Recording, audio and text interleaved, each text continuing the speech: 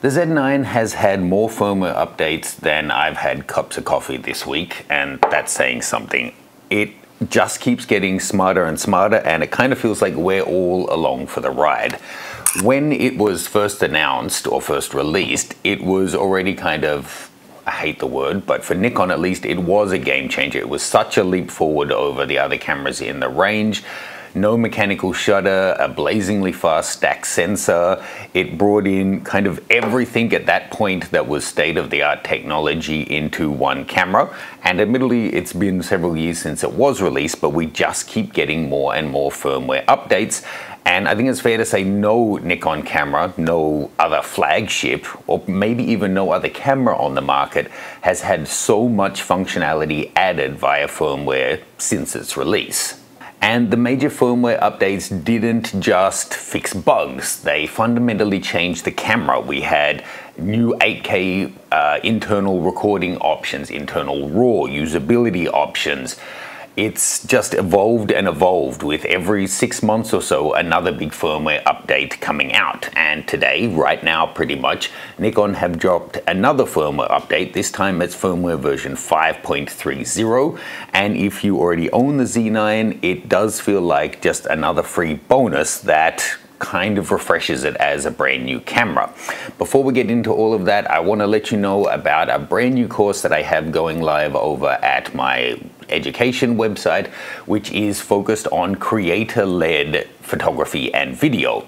You'll learn how to work collaboratively with creators, capture authentic, intimate imagery and videos that fit their overall aesthetic. It's my first course of this type, and it's packed with real shooting sessions, a lot of your favorite models, technical guidance, and tips for posing and working with models. You can see full details in my link tree below. Now, just to kind of position this firmware update, I haven't gotten it yet. I got the press release, I've read through what's going on, but I'll have a link below where you can download the firmware update and install it for yourself. It's a pretty seamless process. But this isn't one new headline spec being added. This seems like an across-the-board kind of usability update. And I do tend to take companies' press releases with a grain of salt, but seeing their track record and how much things have improved via firmware updates, I don't see any reason why they would exaggerate it now, and it does sound really fantastic. But keep in mind, I'm basing this off the press release, not having tested this firmware update. We'll be sure to do that soon. Now, I've got some notes here. Essentially, the update is about overall confidence, faster autofocus decisions, better tracking, smarter automation, and more creative control, especially for people who are using the camera in demanding situations. So let's talk about the features that I think, users of this camera are going to care most about. The headline upgrades are all about autofocus. So specifically, subject acquisition and tracking for fast-moving subjects. So athletes, wildlife, anything unpredictable, the Z9 is claiming that it's now going to lock on faster, hold on to them more reliably, and noticeably be more stable when subjects change direction or change speed. Now, I'm already supremely happy with this, and there's few situations where I can't get the job done, but it's true that just every 6 months, different companies are leapfrogging each other in terms of their autofocus capabilities, so that'll be great to see. There are other cameras in the Nikon range I would like to see these kind of performance come to, but still, if it's an upgrade, I'll take it even if it's for such a capable camera. But what's important, what I think is maybe more important than those kind of ethereal, it's faster or it locks on better, is that the subject detection has been opened up into more modes now. So it also works now, in single point and dynamic AF, which is going to give us more control for the kind of things you're shooting. So you can tell the camera where you want the focus point to start, but then let what they're calling Nikon's deep learning handle what it's going to be grabbing onto and stay with them.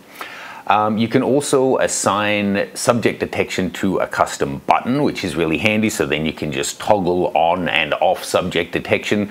There are times where, for example, I'm shooting a person and I want it to grab them, but then we're in a busy environment where there's 50 people walking around and it just gets too busy. I might want to turn the subject detect off and just use my 3D tracking and select the person that I want. That can be a a really handy way to do it.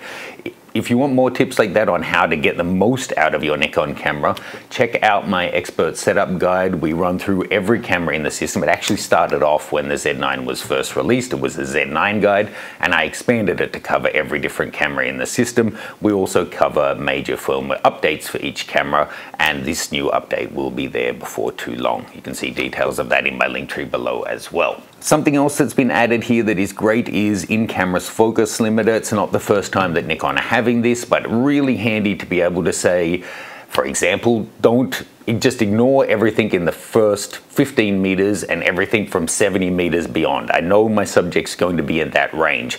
If you ever are shooting, for example, birds is an obvious one, where the focus gets stuck in the background and then doesn't cycle back to the correct distance to be able to find your subject again. This is really going to help prevent that. If you are shooting a subject that, or a scene or a genre where you know your action is going to be between these 2 points, set the focus limiter and the camera will save time and kind of processing power, not even examining those areas outside there.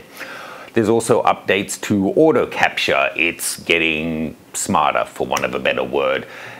There's an AF standby position, better face detection, and they're saying overall improved reliability. Basically, you're able to have it be a trap. So you set it out there, tell it all the parameters of what you want it to shoot and when and for how long, depending on what it sees, without needing to use any kind of triggers. So that's really handy. You just leave it out there. So if you're shooting wildlife or sports and you're in an area where you have limited access and you basically need to leave your camera, the more and more customizations you have to be able to have the camera set up right, follow your parameters to get the shot, the more likely you are to get the exact shot that you're looking for. There's also some new features for creative control using the flexible color picture controls now. 5.3 is going to let you work with all of those via NX Studio. So instead of relying on the generic picture styles that are in our cameras, you can now build your own looks, adjusting the hue and brightness and contrast and all of that kind of stuff. And you can see those changes live in the viewfinder. This is something that I did a video on, that it's there for like the Z6 III. I'll link to that one below. It's actually a really powerful feature and quite cool that we're able to use that on this camera now. So more TTL, basically you set it up and then you're exactly seeing the final look. So if you know you're going to edit these in a retro style or in a really high contrast or something, you can build your own profile and see it as you're shooting. Just running through, there's more than that in this update. There's a bunch of small things that I think, depending on what you're shooting, could add up to a real win for you. So just running through them, you've got maximum aperture focusing in live view now, really handy. 400% magnification to be able to zoom in to check your critical focus. External microphones can be used for adding voice memos instead of relying on just the internal one. It's got a larger wide area autofocus zone, which is great. I always found that the large was actually kind of small. New flat and deep tone monochrome profiles, built-in USB streaming. I do, as much overkill as it is, I do often use my Z8 and Z9 as webcams when I'm on video calls. Nothing like being the photographer on the call who has amazing picture quality, but I use a special HDMI adapter for that. Cool that you'll be able to do it with USB. I don't know what this means exactly, but better HDMI behavior after recording. I don't know what that means exactly. And for the guys who are monitoring my cameras right now, great, it's going to have headphone volume adjustment during video, so you don't have to do that just between clips. Now, none of those on their own are worthy of an update or even worthy of a mention, but all of these things do add up. If the autofocus helps you and then one or two of those do as well, then that's meaningful. And anyway, if you own this camera, you get all of them for free.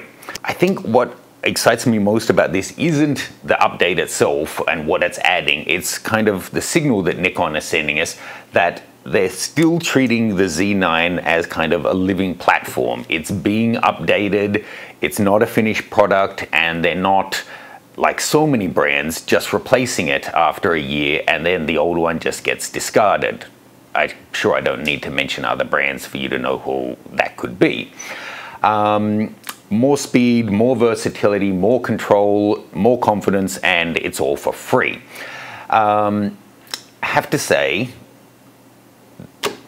I do look forward to a Z9 II, however, bringing things like pre-capture in RAW, things that seem to have a hardware limitation that this isn't able to bring.